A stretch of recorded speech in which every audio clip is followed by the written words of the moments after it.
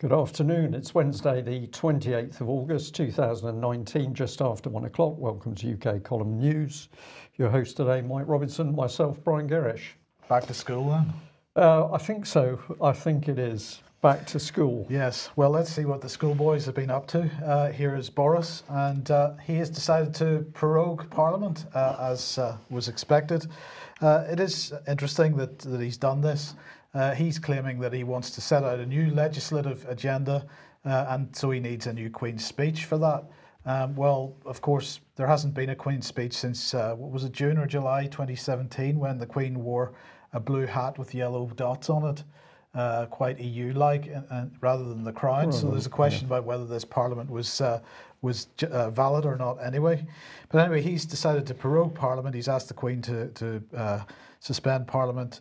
So that would happen, I think, on the 10th of September. So they'll be back for a couple of days. Then they'll be off again until the 10th of October. Sorry, the 14th of October, where he's going to outline a very exciting agenda. And this is what he had to say. We need new legislation. We've got to be bringing forward new and important bills, and that's why we're going to have a Queen's speech. And as I say, there hasn't been a Queen's speech since July 2017, June 2017, can't remember which. But the point is that this is the first time in history that any sitting of Parliament has lasted more than 2 years. So it was time for a Queen's speech. Nonetheless, it has resulted in quite a bit of outrage from the usual suspects. So John Bercow calling it a constitutional outrage. He said, however, it's dressed up. It's blindingly obvious that the purpose of suspending Parliament now would be to stop MPs debating Brexit and performing its duty in shaping the course of the country. Dominic Grieve, the Tory Remain, the main Tory Remainer, has said it's an outrageous act. This government will come down. Of course, this Boris Johnson had said that he wanted to wait until after Brexit before getting on with plans for moving the country forward. We need new legislation. They have to have a Queen's speech and so on. But this resulted in the Germans getting quite excited. Take back control, said Franziska Brandner. So this is what democracy a la Boris Johnson looks like.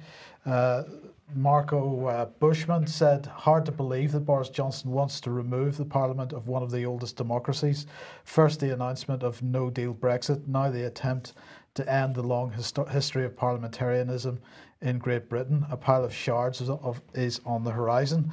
Of course, this is a load of rhetorical nonsense, Brian, and really, you know, the concern from the EU side, from the Germans in particular, is because he's effectively calling the EU's bluff here. He's drawing a line in the sand. He's demonstrating that he's, to them at least, that he wants to press ahead, no deal or not. So he's trying to get them to move on the only problem that he has, which is the backstop. Because he's already said, of course, that if the backstop was moved out of the divorce deal into the future relationship, then Theresa May's divorce deal, as it stands, with the exception of the backstop, could probably get through Parliament. That's what he's aiming for here. So over the weekend, of course, we had this lot meeting up, Labour, Lib Dems, SNP and others getting together to discuss what they were going to do should the possibility of shutting down Parliament take place. They were calling it an undemocratic outrage at such a crucial moment for our country and a historic constitutional crisis. They're talking about holding an alternative Parliament. And of course, they met at Church House, and this is symbolic because Church House is where Parliament was moved to during the Second World War. They signed a Church House declaration. They're apparently going to try and host a parliament without the government. Good luck to them with that. In the meantime, however, we do have the Brexit Party, and here's Nigel Farage tweeting out this morning, the government's announcement today makes confidence motion now certain, a general election more likely, and is seen as a positive move by Brexiteers. The unanswered question is whether Boris Johnson intends to pursue the withdrawal agreement. Well, of course, he does intend to pursue that, with the caveat of the backstop, as we've just discussed. So Farage then went on to say, If he does, then the Brexit Party will fight him every inch of the way. But if he now wants a clean break Brexit, then we would like to help him secure a large majority in a general election. Now, of course, if Farage carries forward on that threat and is determined to put candidates up in every seat, as he said he is, then the likely outcome of that would be to divide the Brexit vote. And what would we end up with then? A majority Remain Parliament? Well, key part of the agenda, Mike, is chaos, isn't it? Whichever way you look, deceive the public, people unsure what's happening. And I come back to those remarks by Danny Kruger and Nick Bowles about 5 years ago, where they said the Tories planned to introduce chaos into their politics, and you can see that unfolding. Absolutely. People simply do not know what's happening. And I was just having a look through some of the press reports for the August period, because we've been away for a couple of weeks. This one caught my eye. So it's the Belfast Telegraph, but actually all they're doing is pushing forward a CNN story. Boris Johnson could be the last Prime Minister of the United Kingdom. Now, we did mention that before we came away for the holiday period. Pre-programming the public mindset that we're going to break up the UK. So this article basically saying that, well, Boris wasn't popular in Scotland, he wasn't popular in Wales, he wasn't popular in Northern Ireland, and could he really unite the country, or was it beyond redemption? And then we have a look at journalists. I just happened to choose Julia Hartley-Brewer here. But basically, if you look at her tweet, whether they succeed or fail, we all know Brexit will happen anyway. After they prove just how much they despise us voters, they won't be MPs for long. Bring it on. She said there, am I the only Brexiteer who's relishing the prospect of Remona MPs uniting to try and block a no-deal Brexit? And to me, this just showed that the lady's completely out of touch with what's going on. She thinks Brexit is going to happen. We've been showing over weeks and months that, of course, the locking into the European project is getting deeper by the day. But let's have a look at comment by Dominic Sandbrook here, because this is along the same lines. He doesn't really understand what's going on. So he targets Corbyn. What is it that Corbyn and his Rabble Alliance don't understand about democracy? And he's getting very excited here. What arrogant, dangerous nonsense Parliament is the people's parliament. We don't need another one. And by what right would a hardline Marxist such as John MacDonald, let alone a glorified student discussion group like the Lib Dems, claim to convene one? So he's really hammering Labour here. But of course, he doesn't realise that he's falling into the trap that this complete breakdown between traditional lines of politics and by the various parts of the United Kingdom is designed. And he goes on to say that the MPs have had plenty of chances to affect what's happened, but they never accepted. It's all arrogance. So this is all accident and arrogance. I just wanted to remind people that if we go back to 2012, this was a very interesting report that Ed Miliband had brought in this man, Arnie Graf, to help rebuild Labour. Now, this man was a student of Saul Alinsky, and Saul Alinsky was a man who said, well, you've got to use any means available in order to get your political objective across, and that includes, of course, includes breakdown. So we've got chaos building, and then Sandbrook also got very excited about the fact that the Archbishop of Canterbury, Justin Welby, was putting his name forward to run a meeting, an assembly, a citizens' assembly at Coventry Cathedral aimed at discussing alternatives in leaving the EU. So here was the church getting embedded in politics. And when I saw this, Mike, I was fascinated because it took me back to many years ago. Twin Towers era, when we discovered that locally the then Bishop of Exeter was chairing these sorts of assemblies in order to put across a pro-EU position.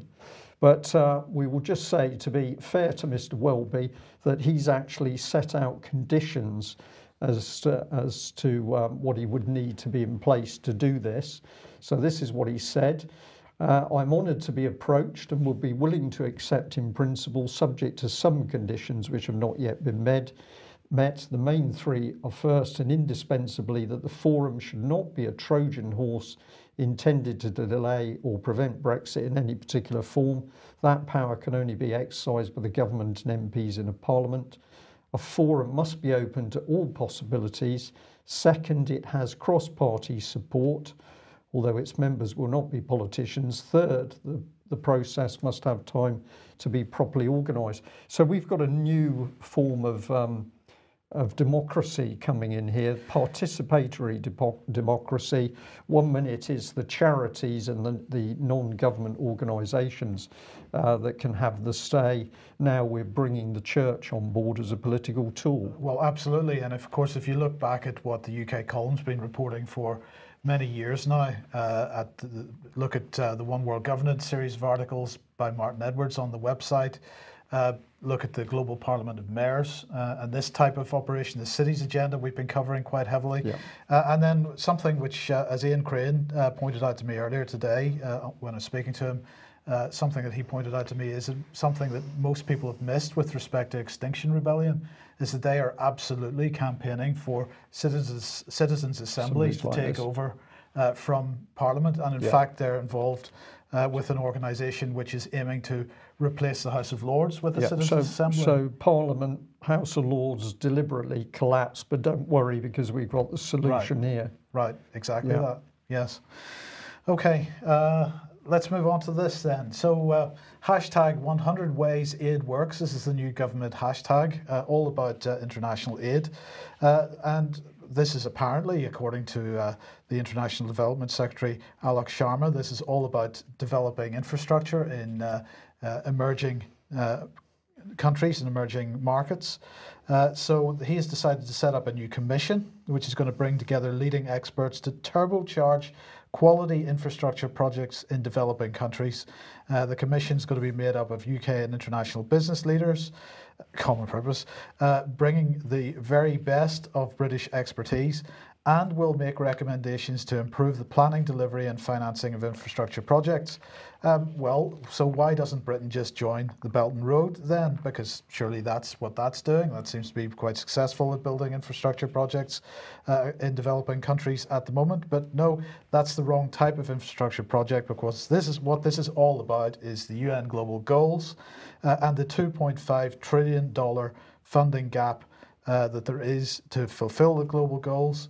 And so this commission, which is being established, is going to make sure that the UK gets involved in financing and developing infrastructure and promotes inclusive growth while meeting the Paris climate commitments. So that's what it's all about. So he said an extra $2.5 trillion is needed every year to end poverty in developing countries, and the UK must mobilise private sector investment to overcome this challenge. Alongside the life-saving work of UK aid, we need to boost infrastructure projects that form the backbone of economic growth. That's fantastic stuff. Well, in the meantime, then, the G7 has been going on. Well, let's just have a brief look at some of the headlines from the media on this. This is The Guardian. We need to cancel the next G7. Let's resume them when Trump is gone. We've got Business Insider. Trump's G7 performance shows how he's living in a totally different reality and isolating the US from the rest of the world. And The Guardian again, Biarritz was an empty charade. The G7 is a relic of a bygone age. And what are the sort of views that are being expressed in these articles? Really, Trump is a problem. The G7's not equipped to work towards its goals. And the biggest obstacle is the US President Donald Trump. This is one of the Guardian articles. The goal of the G7 is to bring together some of the world's most prosperous democracies to coordinate on the most important issues of the day, whether on climate change, or responding to Russia's invasion of Crimea, or making gender equality a reality. The G7 countries are supposed to lead, crafting policies that can foster global peace and prosperity in ways that uphold democratic values. And if everybody has managed not to throw up in the nearest bin over that, it then goes on to say that Trump wants America to work alone to destroy the current global trading system, slash foreign assistance that helps address transnational challenges, ignore human rights, and doesn't believe climate change is real. The G7 is an annual-long weekend of toddler daycare for Trump, is the language that's being used. It's really spectacular stuff. They obviously don't like him. No, clearly not. But in the meantime then, the other focus was all about Emmanuel Macron, what a brilliant global leader he is. And of course he was leading the way to agree to help Brazil fight the Amazon fires. This is, the fact that the Amazon allegedly is burning, and we've all got to get together globally and intervene in Brazil. So that was the Rio Times there. G7 agrees to help Brazil fight Amazon fires, says French President Macron. Well, Brazil didn't like that very much. They've rejected the $22 million aid package. And this is really what it's about. Bolsonaro saying other heads of state sympathized with Brazil. After all, respect for the sovereignty of any country is the least that can be expected in a civilized world. So really what he's complaining about is that the G7 was attempting to ride roughshod over his decisions about how he was going to deal with this problem. And he went on to say this, thanks to Donald Trump, we're having great success in fighting the fires. Brazil is and will continue to be an example of the world in sustainable development. The fake news campaign fabricated against our sovereignty will not thrive. The US can always count on Brazil. So he's saying it is an attack on him, on his government, and so on. And so the question that I wanted to ask was, what is the situation with these fires? And in fact, if we look at NASA's Earth Observatory website and their section on the fires in Brazil, it says, in the Amazon rainforest, fire season has arrived. In the Amazon region, fires are rare for much of the year because wet weather prevents them from starting and spreading. However, in July and August, activity typically increases due to the arrival of the dry season. Many people use fire to maintain farmland and pastures and to clear land for other purposes. Typically, activity peaks in early September and mostly stops by November. As of August 16, 2019, an analysis of NASA satellite data indicated the total fire activity across the Amazon basin this year has been close to the average in comparison in the last 15 years. Now, anybody looking at the mainstream media coverage of this would think that the entire Amazon rainforest is burning down, but NASA here quite clearly saying that the level of fires at the moment about the average of the last 15 years. They say the Amazon spreads across Brazil, Peru, Colombia, and parts of other countries. And they say that though activity appears to be above average in the states of Amazonas and Rondônia, it's so far appeared below average in Mato Grosso and Para, according to estimates from the Global Fire Emissions Database, which is a research project that compiles and analyzes NASA data.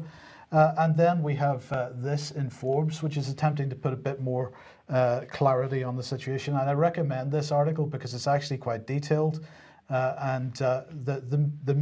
What's interesting is that the main expert that they're talking to is somebody from the International Panel on Climate Change, so the United Nations, IPCC. And what he's saying, well, first of all, he's talking about the claim that the Amazon is the lungs of the world. And he said, this is his language, it's bullshit. There's no science behind that. The Amazon produces a lot of oxygen, but it uses the same amount of oxygen through respiration, so it's a wash. And the article goes on to say, neither is the Amazon forest burning down, IPCC. So this is Daniel Nepstad, is the environmentalist that they have gone to. And he said, we don't know if there are any more forest fires this year than in past years, which tells me there probably aren't. I've been working on studying these fires for 25 years, and our on-the-ground networks are tracking this. So he's quite clear about that and about the sort of claims that are being made about the whole thing. and it is clearly an attack on the sovereignty of Brazil. Yeah, but good to see that actually somebody is paying attention, even though you might point a finger at them and say they're in the system. They are not so in the system. They can't see that what's being said is wrong. Absolutely, but this is mainly coming from the mainstream media, being pumped by the NGOs, the usual NGOs that are pushing forward this green agenda at the moment, and not just NGOs, British and European governments as well. You know, some people in NASA and the IPCC sort of saying, hold on a second, this is getting a bit out of hand. Yeah. Okay, a quick reminder, if you like what the UK column is doing and you'd like to support us, then please head over to ukcolumn.org/community, and there are various options to join us there. Now, tomorrow evening, we will have Humanity versus Insanity. Ian Crane will be in the studio. He will have Dr. Graham Downing as a guest. And they're going to be looking at the massive attack on free speech with respect to vaccinations, for example, and the emergence of the new measles virus, which seems to have come out of the Ukraine. So they'll be talking about that. They'll also be talking about a little bit of what we've been discussing, Brian, with respect to the breakdown of parliamentary sovereignty and you know, this state of the country. This move towards citizens' assemblies and so on. Yeah. Okay. Well, a quick update on Lynn Thayer. If you remember, Lynn was extradited to France with charges concerning GC-MAF. These were essentially charges that had been levied against David Noakes, but had simply been transferred across to Lynn. We now know that she is in a prison in one of the French districts. On screen is her full address, complete with her prisoner number. So the prison is Fleury-Mérogis, and the address there is on screen. I'll just read it out quickly for those that are just listening. Thayer Linda, number 452710 3R08, MAF de Fleury-Mérogis, 9 Avenue de Peupliers, PEUPLIERS, 91705, Saint Geneviève de Bois, France. So we can't tell you much more than that. Lynn is actually waiting to see a judge who we believe is on holiday until mid-September. But at the moment, everything appears to be on rails to put her through the system.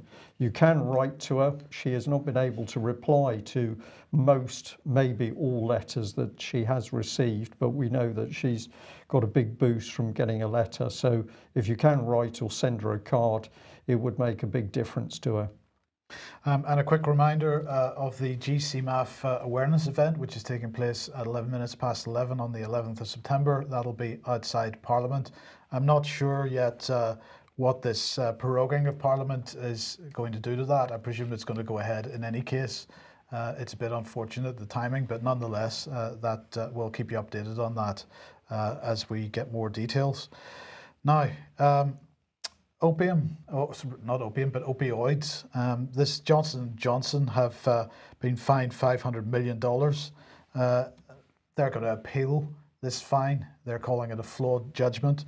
But basically, you know, this is mainly about opioid addiction in the United States. Now, in the UK, various media outlets finally catching on to the fact that this is becoming a problem here as well. So this is DW, Deutsche Welle, which is the German outlet, saying opioid addiction in Britain has spiraled to a dangerous level. Experts warn that the UK is approaching a crisis of US proportions, and they're asking what the government's going to do about it. So they're citing Department of Health statistics, that they're saying that the number of prescriptions in England and Wales issued for opioid medicines has risen from 14 million in 2008 to 23 million last year. 113,000 opioid prescriptions are now dispensed by general practitioners every day in the United Kingdom. And we know that Scotland is currently the worst region of the UK for that. So Britain is in danger of replicating the UK opioid crisis, they say. There is some fairly strong anecdotal evidence that people are taking these pills not just for pain, but to take the rough edges off a fairly crap life. And that was a quote from somebody that's familiar with the situation. So Johnson & Johnson been ordered to pay $572 million for their part in the US, the situation in the state of Oklahoma in the United States. Their share price went up on the news, and it's hardly surprising because unfortunately this court case hasn't quite gone to plan in the sense that the judge found that the state did not present sufficient evidence of the amount of time and costs necessary beyond year one to abate the opioid crisis. So basically this payout of $500 million only reflects 1 year's worth of estimated abatement costs, which is what they were. So they were actually, if the prosecution had done their job right, were in for quite a significant fine. Right. But this is being viewed as just a slap on the wrist, and therefore the share price went up. Johnson & Johnson are saying they're going to appeal, and they're saying that the decision was flawed. But coming back to the UK once again, I just want to remind everybody that if we go back to the Salisbury incident, the so-called Skripal affair, the original report here, it followed an incident hours earlier in which a man and a woman were exposed to the drug fentanyl in the city centre. So this was the initial reports over the Salisbury incident. And no matter what you think about this report, the fact it was subsequently changed to say Novichok, but the initial assumption was that it was fentanyl, and that really reflects the reality of what's going on in the UK at the moment, because of course people get started off on prescription opioids and end up on heroin and fentanyl, and this is really what's causing the significant deaths in the United States, and this is happening here already. It's only starting to hit the mainstream news. But the profits rolling in for Big Pharma. Well, thank you very much to the viewer who sent me this article. Heavy subject: euthanasia in Holland, and the headline is "Held Down and Killed. Dutch Case Reveals the Horror of Euthanasia." And this is a particularly nasty little story of a lady who realised that she had dementia. She did actually make a statement at one stage that if it got really bad, she wouldn't want to live through it. But what happened was that she got to a particular point where her family and a doctor decided that she'd got to the end. So there were sedatives put in one of her drinks, but it didn't knock her out, and she effectively came to discover the family were disposing of her, and the doctor in charge now faces charges over that, although the article is saying that even if found guilty, the doctor, will not face any prison time. But here is an elderly person who is suffering from dementia, but at a critical time has enough common sense about them to realise that something deeply unpleasant is happening. We just like to remind people that, of course, it was David Cameron a few years ago who pointed out that millions of people were expected to have dementia in UK. There was no discussion as to where the dementia had come from, but millions of people, I think 2 million was the figure actually that David Cameron mentioned, were going to have dementia, and the government needed to deal with this. Well, this is one of the little headlines again we were sent. David Cameron joins Alzheimer's Research UK as our president to continue a mission he instigated through the Prime Minister's Dementia Challenge. Now, that's a report from the 25th of January 2017. This was a headline, recent headline: David Cameron's venture capital fund invests 6.5 million in search for the first dementia drugs. So more business for the big pharmaceuticals, Mike. Is that drugs to create dementia? Well, they get profit both ways, because of course we know that elderly people are being given sedatives in residential and care homes which produce dementia-like symptoms, where a presumably the drug companies can then give them more drugs to try and cure the symptoms they've created in the first place. But it says the Dementia Discovery Fund is the world's largest investment fund focused on a single medical research area. Its backers, who've invested 290 million, include Bill Gates, the UK government, and 7 top pharmaceutical firms, including GSK and Pfizer. So there you are. Rest assured that David Cameron has got your best interests at heart, and he'll be thinking of you as you're lying on your bed in the care home. But this was an interesting one, also sent through to us. So it's Sell to Wales. This is an official website where contract details are notified. And we've got here for the computerized cognitive behavior therapy software, is what they're talking about. And so small print here, we'll see what we could do here. It says the Scottish Government has recognised changes. This is to do with a massive increase of people with depression, stress and anxiety coming forward. In Scotland, the number of individuals prescribed antidepressants has doubled in 5 years, with the demand for specialist face-to-face psychological therapy doubling in the past 10 years. The Scottish Government has recognised these changes through its 2020 vision, which states the need to underpin service redesign with the use of, quote, digital health, whilst enabling patients to self-manage their own conditions. You like the sound of this, Mike? In 2017-18, a full national rollout of the computerised cognitive behavioural therapy service across all 14 territorial health boards was achieved, offering a national solution to the increasing demand of common mental health problems such as low mood, depression and anxiety. So is there a coincidence between that and the opioid problem in Scotland? Well, I think there's some questions to be asked, but the person who sent this to me said, I find this advert very, very creepy, and I certainly agree with them on that. But we know that elderly people are being induced into dementia-like symptoms, and we know that many people are suffering depression or anxiety or stress illnesses as a result of the society that the government is creating around them. So AI is going to sort it out, though. Well, possibly not. We'll see. Now, here is while we're away on our summer break, of course, people were starting to ask questions about the use of facial recognition technology at King's Cross in London. Even Sadiq Khan, the Mayor of London, got in on the act. Well, they're all saying that this is dangerous and we've got to stop it. Here is our old friend Elizabeth Denham, who's the Information Commissioner, saying scanning people's faces as they lawfully go about their daily lives in order to identify them is a potential threat to privacy that should concern us all. She said, we've launched an investigation following concerns reported in the media regarding the use of live facial recognition in the King's Cross area of central London, which thousands of people pass through every day. Argent is the developer that manages the King's Cross site.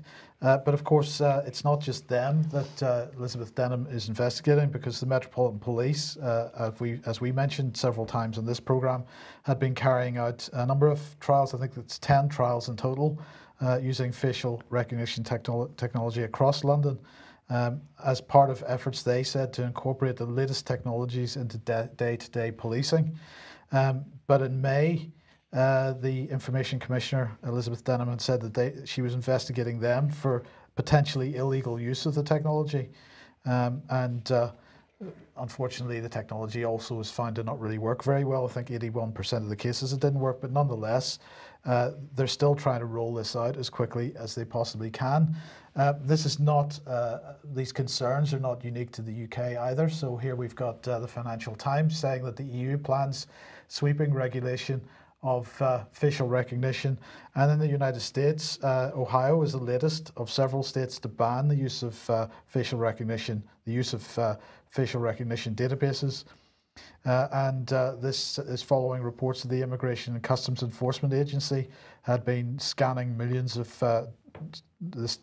state driving license photographs in order to look for illegal immigrants and so on. There are calls in the US for a blanket ban on the use of facial recognition technology until there's some kind of proper regulation in place there. So there seems to be some pushback on this, but it's pretty clear that the authorities are absolutely dying to get their hands on it, particularly after the little exercise that the BBC ran in China a couple of years ago, where the BBC journalist was found within 7 minutes during that little exercise. Let loose in a city. A city, yeah. Yeah. So, but we don't have to worry because the BBC has our backs. So here we go. Hey, Beeb, your unbiased friend. It's on its way. It's on its way. The BBC is preparing to launch its rival to Amazon's Alexa. It's going to be called Beeb. And apparently it's going to understand, this was Guardian was saying that it's going to understand British accents, which is something people are complaining about. That's not really what this is about. This is some lame attempt by the Guardian to sort of make this seem reasonable. But basically the BBC has increasingly, despite the fact that people are paying their TV licenses, hopefully not as many as would otherwise be, but some people are still paying their TV licenses, but still they've got to sign in and be tracked if they're attempting to use BBC's iPlayer service and so on. This goes for video products and also radio products. So the BBC becoming a big data mining exercise, and that's pretty much what this is about as well. I mean, can you imagine? You've got Alexa already, which is clearly listening all the time. There's no question that it's doing that. Having one of these things directly connected to the BBC in your home, running 24 hours a day. Well, they're saying they're not going to produce the hardware initially. Initially, it's going to be software that's going to go onto your Alexa or onto your Google product. So that makes it okay then. So it means that not only is Amazon getting your data, but the BBC's getting your data as well. Are they going to be listening to people's bedroom activities as Amazon? Well, anything they can manage to pick up. Absolutely. I think. Well, let's end with the subject of Jeffrey Epstein. Now, of course, this really came to a head about the time we did our last news earlier in the month. And many people have commented on how there's almost been a sigh of relief in the establishment that Jeffrey Epstein was found dead in his cell. But the story is continuing to drag on. Here's the BBC. Jeffrey Epstein accuser urges Prince Andrew to come clean. So it's saying a woman who accused the late financier Jeffrey Epstein of sex abuse and alleged she was forced to have sex with Prince Andrew as a 17-year-old has urged the UK royal to come clean. She's actually, she said this in writing, but she's also said it in front of cameras very recently. Speaking after a hearing for alleged victims in the wake of Epstein's death, Virginia Guffey told reporters the prince knows what he's done. The Duke of York denies the accusation, the BBC says. And then it says, Epstein killed himself in his prison cell this month while awaiting trial on sex trafficking and conspiracy charges. That was remarkably convenient and got rid of a lot of problems for a lot of people, I think. But let's follow the BBC report through because they don't actually give the main detail about Prince Andrew. You've got to connect via web links embedded in the article. So it's very interesting to see how the BBC plays this. If you do connect on the links, it all becomes a bit explicit because here's Prince Andrew together with a young lady and on location in one of Epstein's houses. And of course, this is the other picture that won't go away, which is of Prince Andrew with Epstein in Central Park after Epstein had been released from prison and was therefore at that stage a convicted paedophile. So where does this go? Well, if you follow the BBC article through, who does it end with? It ends with a picture of Epstein alongside Trump. So there's all the charges. What was Epstein charged with? That's listed quite simply. What's the last image that the BBC puts in your mind? It isn't Prince Andrew, it's Trump. I thought this was a very carefully crafted article. This was the Guardian's report. Prince Andrew knows what he's done, says Jeffrey Epstein accuser. Royal has previously denied Virginia Giuffre's accusation that she was forced to have sex with him. And this is what Andrew said. They made Epstein's acquaintance in 1999 and saw him once or maybe twice each year. The Prince also said he stayed at several of his homes. He did not see, witness or suspect any behaviour of the sort that subsequently led to Epstein's arrest and conviction. So that's good. He added, I have said previously it was a mistake and an error to see him after his release from prison in 2010, and I can only reiterate my regret that I was mistaken to think that what I thought I knew of him was evidently not the real person, given what we now know. That's surprising, isn't it? Because he'd been released from prison after being found guilty of what was effectively a paedophile offence. Yeah, that's an untenable position to be taking from. I think this is desperation, because it's complete rubbish. The Prince also said his suicide has left many unanswered questions, and I acknowledge and sympathise with everyone who's been affected and wants some form of closure. So this, of course, wasn't the type of response that the royal family have given to the subject of child abuse, but there we go. We'd like to say that actually, as far as the Prince is concerned, we remember abuse at Oxford and Cherwell Valley College. It's going back to 2011, when the UK column did a lot of work on the abuse of youngsters at that college. And we also became aware that Prince Andrew was due to visit the college, and we warned one of his aides that the college had been involved in some pretty appalling stuff with respect to the students. But Prince Andrew continued the visit, and he went and visited one of the worst of the workshops where abuse had taken place. So he didn't seem very concerned about that angle. No. Somebody took up the case, though, and they started to ask some freedom of information questions about the college and his visit. And I just thought people would be interested to see that the response that a Mr. Roberts got was effectively to say, well, we can't give you too much information because it concerns the royal family. I refer to your recent request concerning all letters and emails relating to the recent visit of Prince Andrew to the college. I would refer you to section 40 relating to personal data, 37(1), AC and AD in respect of a communication with the royal family and the royal household, which relates to endangering the safety of an individual. So if you ask questions about a royal visit to a college where the abuse of children's taken place, they can't tell you anything because it might endanger the royal family. Yes. It's brilliant. And then here we've got here a bit more. 37 AC and AD are qualified exemptions and therefore subject to a public interest test. But essentially, the public is not going to get any information when they ask questions. And we'll end on this report from the Mail.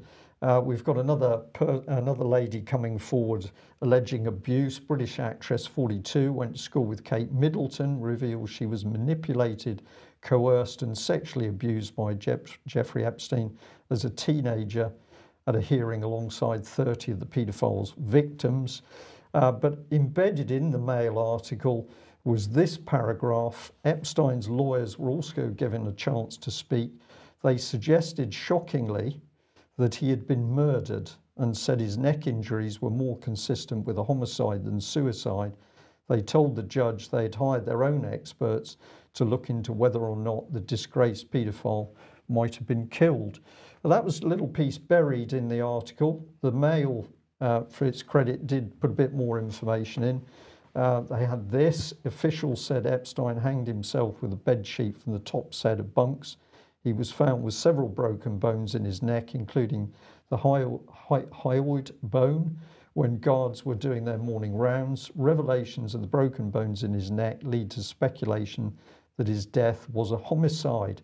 Breakages to that specific bone can occur when people hang themselves, but are more commonly seen in victims who've been strangled. according to forensic experts. So that didn't seem to appear in the BBC report, but the Mail did get it out. But our take on it is that a very convenient death of Mr. Epstein, and of course the palace will now do their best to stay in the background and let it all disappear into the long grass. Hopefully that will not be allowed to happen. Indeed.